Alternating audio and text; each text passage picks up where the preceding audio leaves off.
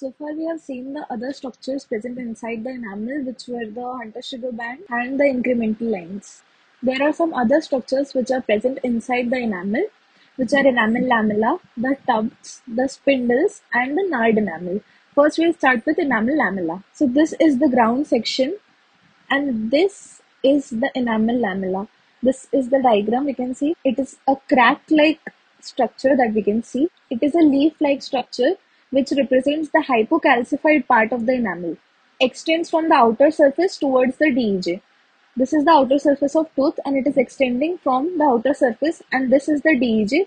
Towards DEJ it is extending. It's formed in the planes of stress, that is, this is partially erupted tooth. The structure of tooth experiences some forces, and in these planes of stress, some part of rods remains uncalcified or hypocalcified, which results in formation of enamel lamella.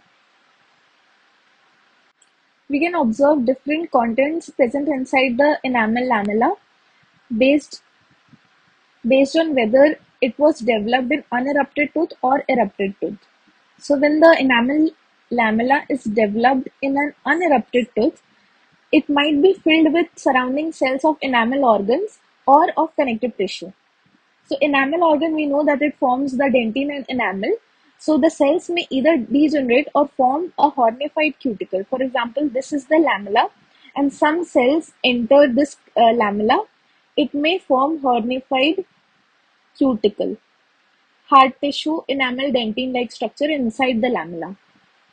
If the connective tissue cells invade this lamella, then it might form cementum, and the lamella cavity may partially or fully be filled with cementum. If it is formed in an erupted tooth, then the cracks may be filled with organic debris from the oral cavity or the salivary deposits.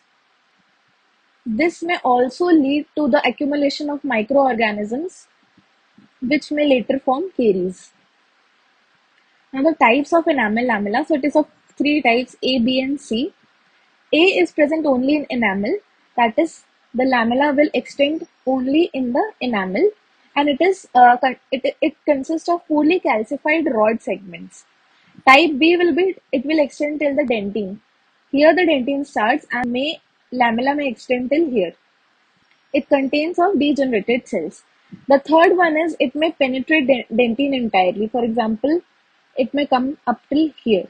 This is formed after the eruption of tooth, and it may filled with organic matter from the saliva. Now, why do we study enamel lamella?